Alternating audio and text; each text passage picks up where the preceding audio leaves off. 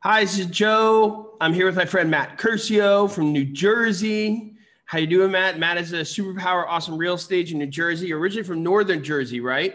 Yeah, man. Yeah, I grew up where nobody knows New Jersey actually has mountains.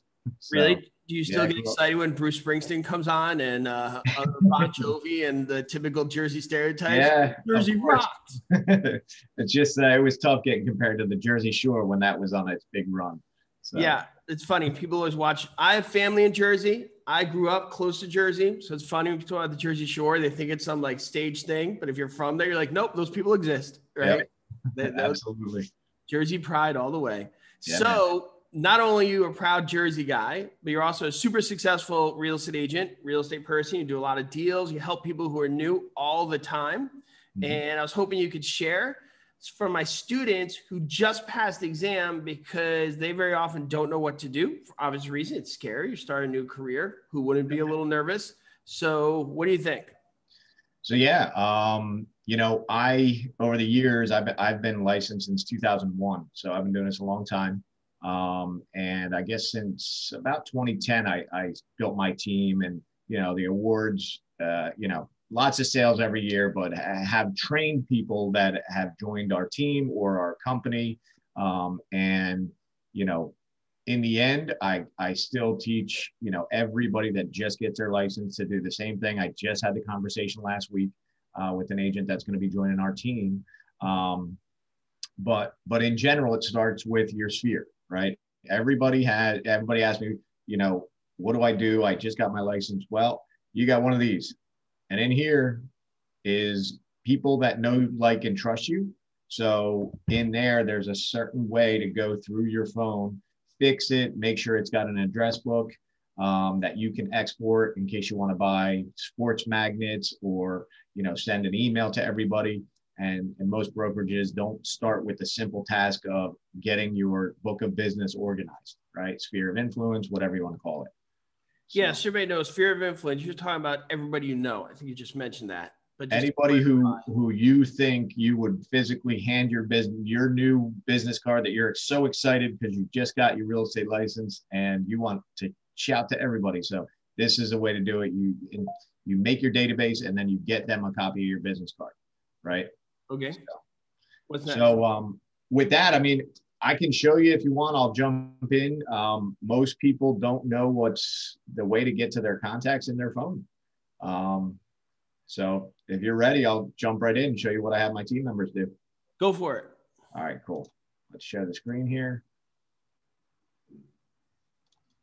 It's funny as you're doing that, people say the sphere of influence and they follow Instagram and they follow Facebook and with all this day of social media, they have a larger sphere of influence than they even realize. They're kind of doing the strategy without even realizing they're doing the strategy. Right. All right. You see my screen here? I do. Consulting. All right. Perfect. Sorry, Zoom moved me over. So I never know which one. All right. So let's see here. So people only have two phones. One is an Android, one is an iPhone, right? Both have your contacts saved and syncing with their servers. So on the Google side of things, and basically what I do, this is my contacts. Unfortunately, I have over 3,000 people in my phone. But in general, let's pretend you had 100. You're going to go over here and you're going to select your contacts. One, two, three. Number one, you see that my list is actually already organized: first name, last name, phone number, email, and then most of them have addresses. So as you're a brand new agent, I suggest anybody that's a homeowner, you look them up in the tax records, get their physical mailing address because you want to mail them a business card, and then cross-reference with your social media profiles, find everybody, and even send them an initial text letting them know you're going to be sending them some free stuff. Sports magnets. Right now it's baseball season. I'm near Philadelphia. Everybody wants a Philadelphia schedule, right? They want the Philly schedule. And then come hockey and, football, we want to send those out. So you go through here, basically you edit the contact, fix all the information, and then move them into a group, right? So these are my favorite clients that I've closed with over the last 15, 20 years. So every time I want to nail something, I can just download this list out of Google and upload it to, there's magnet companies or your personal website from your broker and more, right? For the iPhone users, so I just had a buddy of mine give me access to his iCloud. So it's iCloud.com. You log into your actual phone. You can do this stuff in your phone, but it's just not as effective, right? It takes a lot longer. So from here, basically same thing. You'll create a new group, call it Sphere. Oh, what happened? Maybe I got booted out. Of course. Well, you saw it. You did see it. So, you got the idea. yeah. So basically in iCloud, you're just going to drag your people over to that group. And again, you know, data is name, number, email, and more, right? And then the first thing that I have everybody do once they have the data is we call with this script, which we can get a copy of this to anybody watching this, Joe. I'll get you a link. And Okay, and I'll put it in the show notes. Yep. So in here, you know, just understand with scripting, a lot of realtors are scared of being scripted.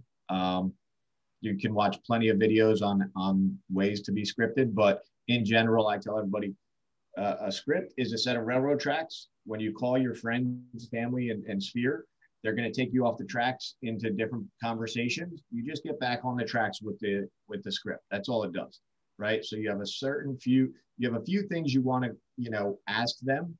This script I felt works the best. We can all call somebody and say, hey, you know, I'm a realtor now. Anybody you know, you're going to send my way, and they say yes.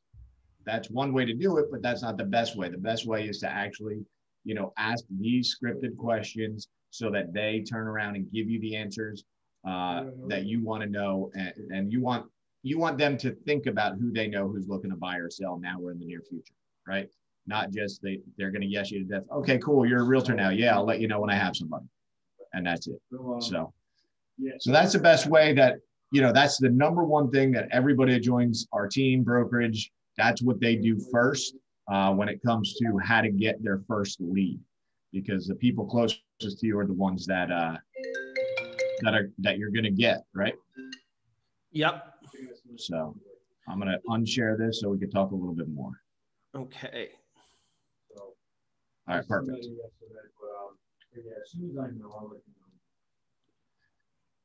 So what other kind of questions do you get from your realtors that are brand new?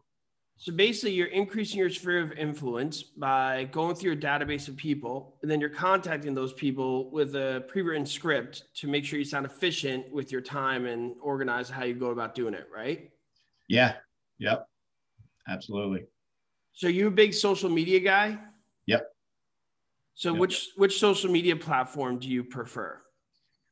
So obviously, you know, my age puts me in the Facebook group more than the Instagram group, but what I see more, old? Is that what you're saying?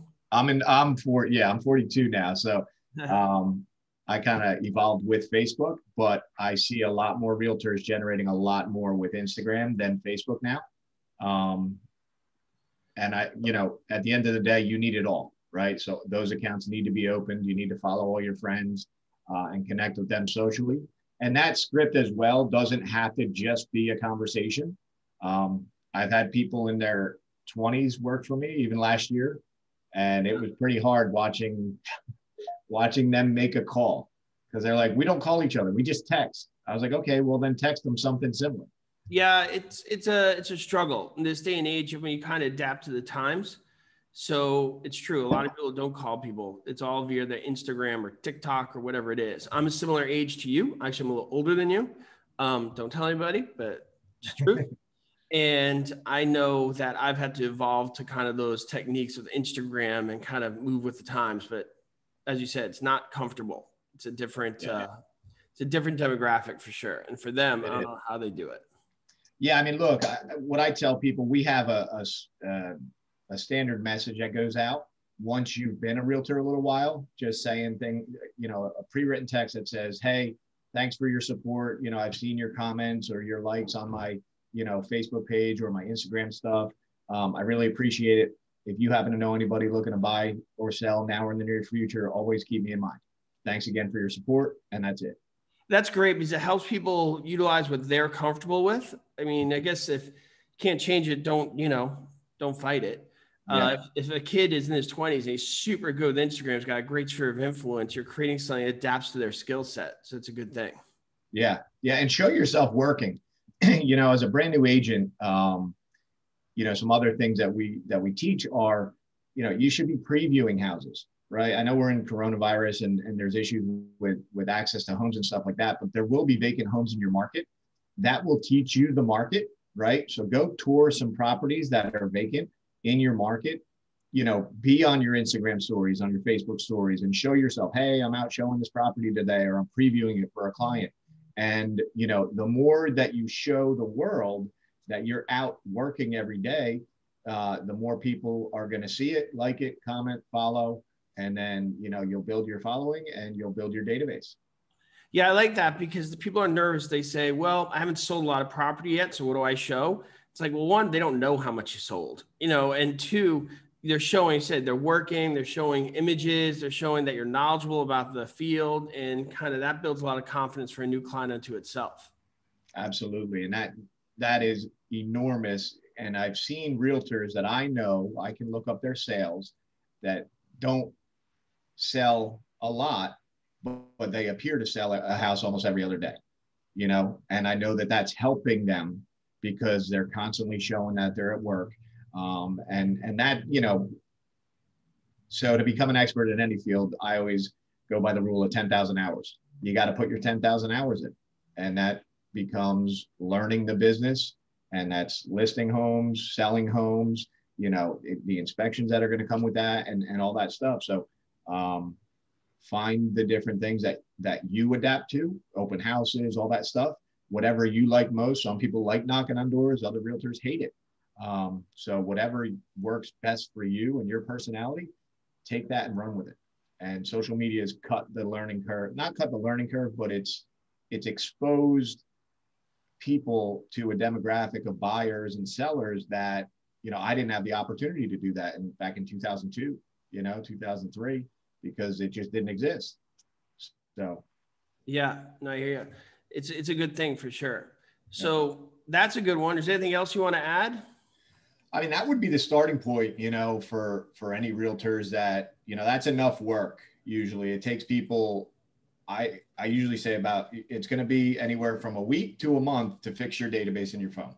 And if you got, 1,000 followers or, whatever friends on Facebook, they are all your friends. And just because you're licensed in New Jersey doesn't mean that's your limited, availability to help somebody. Every realtor is licensed in one state. Some many more, but in general, you can help someone buy or sell real estate anywhere in the world, anytime. So get that referral network going. And if somebody calls you, a friend from Florida says, do you happen to know a realtor, in my market? Yes, you do. Your company will have a database. Realtor.com has a database, interview realtors for them and take a referral fee. So. Sounds good. Yeah. And that's good because you hear all this grand advice people do. You're basically saying before you do anything, do step one and don't worry about anything else until you do that. Yep. Yeah. A lot of realtors, we have all the trainings built for like contracts and offers. And I tell everybody, do not do that training, because when you actually get an offer, you're going to call me again and say, hey, I remember I watched a video or you told me about it, but I don't remember. Yeah, that's true. You're not going to need to know that yet. Right. So in the beginning, get the basics down, build that book of business, your sphere, your database, whatever you want to call it. I was always taught 200 names, get to 200 names. There's a good website, Meetup. So meetup.com, if you're in an area, obviously we're in COVID, but there's book clubs, and different clubs that meet. So you can sign up to that. And now they're in Zoom rooms and all that stuff for these different groups that you can join. And you're going to be a business and somebody else might be a business, that you guys can support each other locally. Meetup's been around forever. Yeah. Yeah. It's, and I didn't even consider using that for real estate, but it was great. Somebody told me that their team is required 5 touches a week, you know, and 3 are for brand new people, 2 are your sphere. And I thought that was a great, you know, concept. And he says, now they all got to sign up to book clubs and everything else and just promote themselves as the real estate expert. Yeah, I like those networking groups. Meetup. Yeah. Is Latip still around? So I don't know what they're doing, Latip and I think we just BNI. dated ourselves with that one, though. I think Yeah. people would be like, what are they talking about? You know? Yeah. But there was Yeah, a time, those are, for people who don't know, Latip yep. was the coolest thing around. I think you agree when Matt and I was in our 20s, I would say. Yeah. Latip came on the scene, and what it was people woke up super early in the morning and exchanged leads, and it was kind of cultish for a little while. Yeah. I know BNI existed last year, but again, with coronavirus, I don't know what they're doing with their meetings. Okay. Yeah. Did I date myself with that one? You dated both of us because we both know what it is. Yeah. Well, you've been around for a while and you're super knowledgeable and super successful. So, you know, you got it covered. Yeah.